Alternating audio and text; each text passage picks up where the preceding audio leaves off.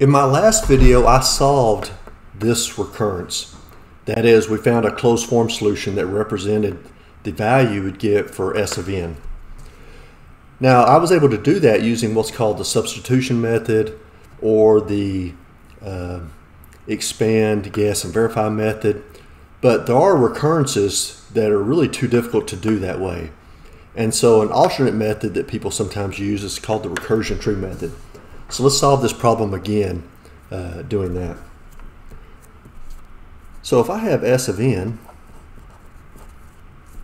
we say it's equal to 2 times this plus 3. So it's really 2 of these, right? Because I could rewrite this side as S of n divided by 2 plus S of n divided by 2 plus 3. So it means I can replace this by the constant 3. We'll put the 3 here. And S of n divided by 2 and S of n divided by 2. S of n is equal to 3 plus 2 S of n divided by 2's. Well, these can be replaced, right? So each of these is really a 3 plus an S of n divided by 4.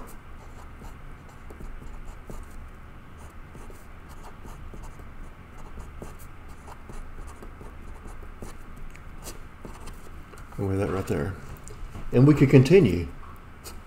This would be 3. Each of these is replaced by an S of n divided by 8. I'm going to do dot dot dot since it's getting messy already.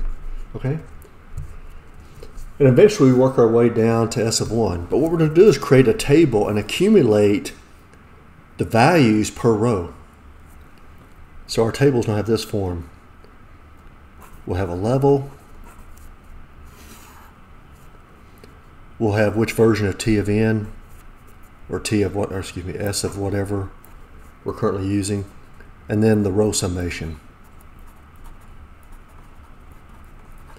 And this table is used to try to identify a pattern. So on this row, this was level 0. And let me put some lines, try to keep these lined up. Level 0, this was S of n.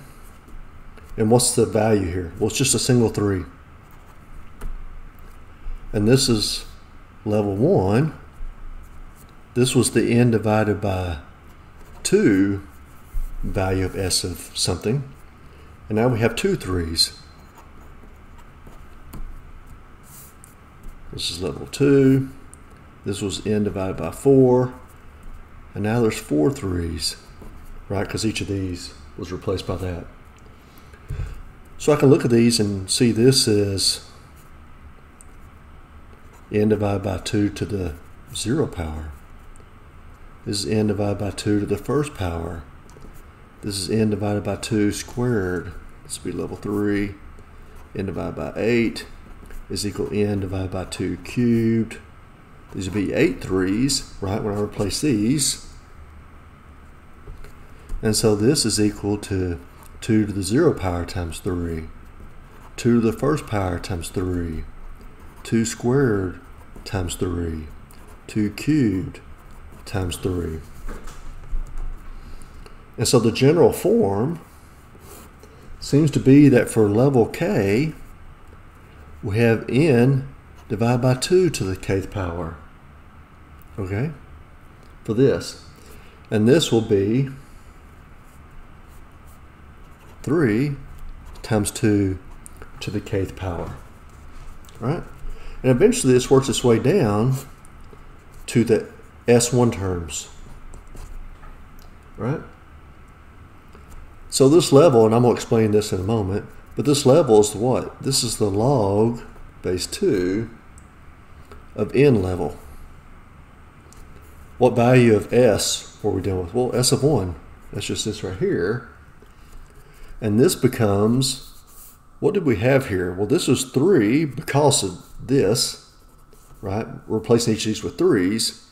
So each of these has a value of 3 that it contributes to that level individually, right? 3 times 2 to the kth power. Well, in this level, these are each worth 5, right? S of 1, we know as our base amount is 5. So it's be 5 times 2 to the kth power But here k is log of n. And as we saw in my last video, since this is base 2, this right here, the 2 to the log base 2 of n just simplifies to n, so this is really 5 times n. And so now what we want to do is we want to produce the total sum. We have all these individual rows, so it'll be a 3 plus 2 3s plus 4 3s plus dot dot dot down and eventually this. And so this becomes what we have on this row, which is 5n plus 3 times what? Well, each of these has a 3. And so we'll have, you know, the 1 here plus 2 squared plus dot dot dot plus 2 to some power. So what's the power? Well, it's going to be whatever k is.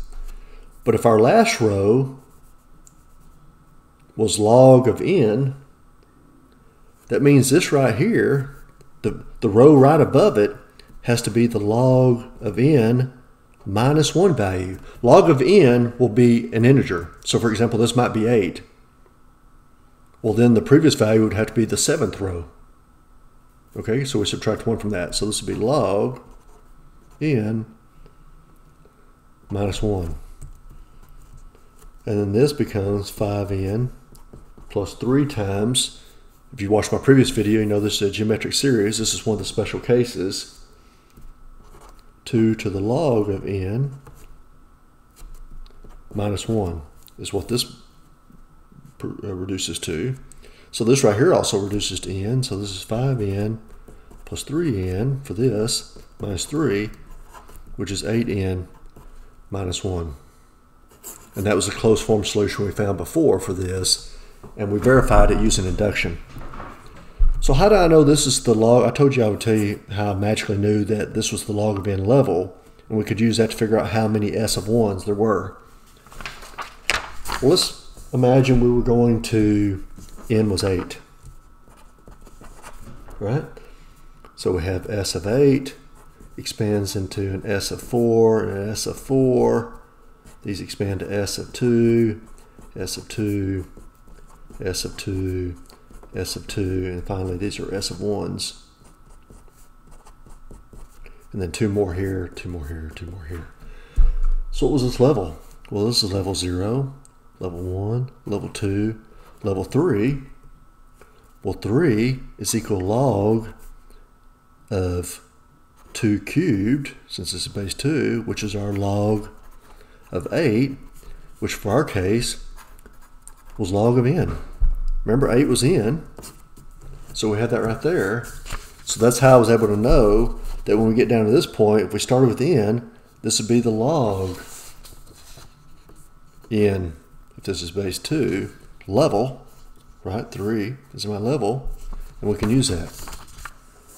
So that's how that works. So just like I'd said in the previous video, this doesn't have to be 2 times this. If we'd had something like this, s of n is equal to 3 times s of n divided by 2 plus, say, 4. Well, that means we'd have s of n gets replaced by 4 and then 3 s of n divided by 2's.